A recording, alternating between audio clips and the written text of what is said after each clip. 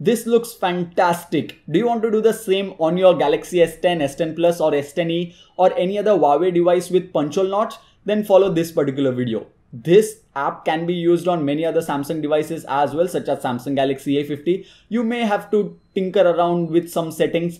I'll show you how to do that as well in this particular video. Without further delay, let's get started. First of all, you will need to download this app, which will be linked in the description box below. Download it, open it up. I'm going to set up everything from the beginning. So click here for settings to set up the app. Basically, you need to enable all these 4 options. So I'm going to select this, enable, always on edge, allow, show over other apps, allow permission, phone state, allow, change system settings, allow this app to run without restriction. You have to enable this so that the battery optimizer won't kill the app from running in the background. Now, even though the apps you have may not seem like very easy to set up, it's kinda easy. You just have to read stuff. How and when to light up? Very easy question. Do you want it to start manually only when I want it and only when I open the app? No, I want it when a notification comes. So here is an option when a notification comes. And when do you want the edge lighting? When the screen is off or when the screen is on, or it doesn't matter for you. If you want it only when the screen is off, then select the first option, then second option, and the third option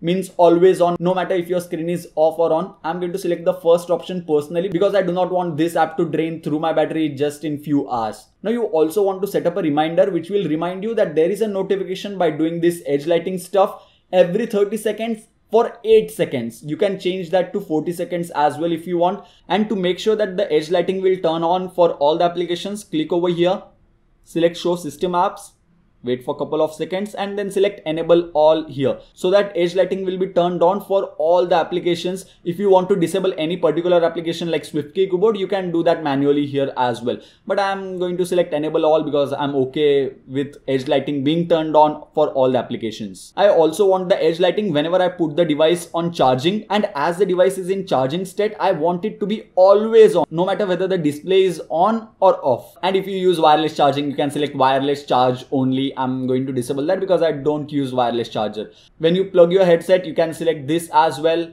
and the screen is off. It will start showing edge lighting. I do not want this because when my headsets are plugged in, usually my phone is in my pocket. Most importantly, don't run if the battery level is less than 30. I have selected 30. You can change it to 40, 50 or anything that you like.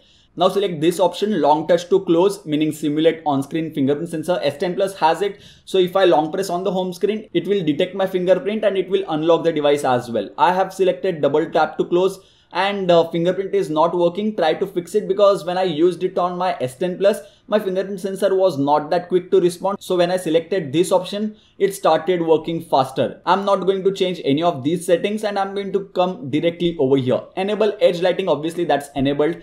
Now you can change whether you want it around all the screen, right and left side only, or top and bottom side only, or around the notch only, which is specifically made for S10 Plus, S10 and Huawei's punch hole notch. On the S10 Plus, you do not have to do anything. Just select adjust automatically and it will adjust automatically according to the notch, even on S10 or Huawei's hole punch notch, which I have mentioned multiple times. I'm going to select around all screen. And I'm going to select enable notch support as well. If you want to change this effect, how do you do that? Simply select sparkle, tides, crash, follow, stable, flicker, warm. There are a lot of styles that you can have. I personally like follow because it keeps on moving, or crash is also a nice one to have.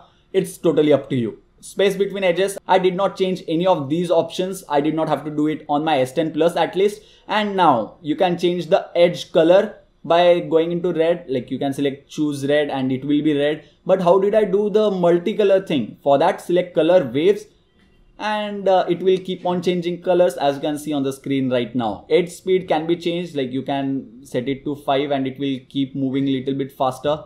Another option which I changed was display notification icons is enabled for me to see from which app I have received notification. I did not change any other thing, but you can select show battery level, change background, show text note or anything like that.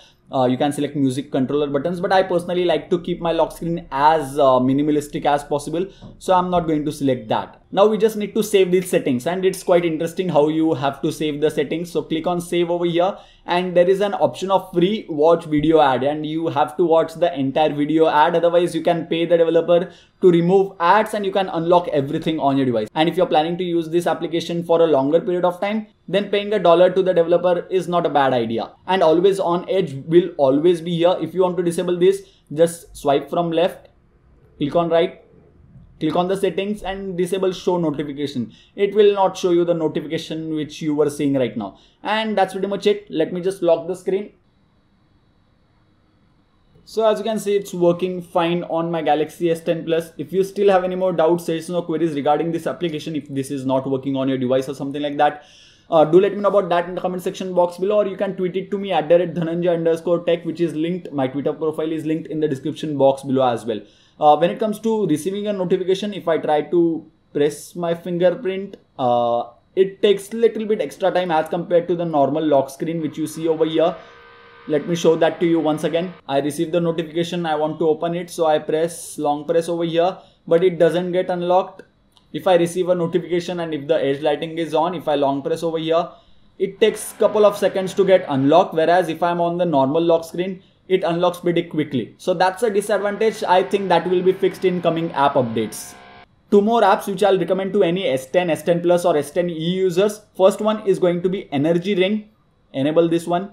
Allow access to Energy Ring, and it will show you the battery percentage left on the notch over here. Right now battery left on my Galaxy S10 Plus is 6%. That's why the ring is so small. Second one is going to be Hidey Hole, which will be once again linked in the description box below. From here I downloaded this application. The developer is extremely popular and one of my most favorite developers as well. You can download the wallpapers specifically made for your S10 or S10 Plus. All the wallpapers which can be found on Reddit threads are available at one place in this particular application called as Hidey Hole. Will be linked in the description box below as well. Give this video a thumbs up if you enjoyed it. Subscribe to the channel and press the bell icon so that you will get notified next time I upload an awesome video like this one. So yeah, thank you guys. Thank you for watching.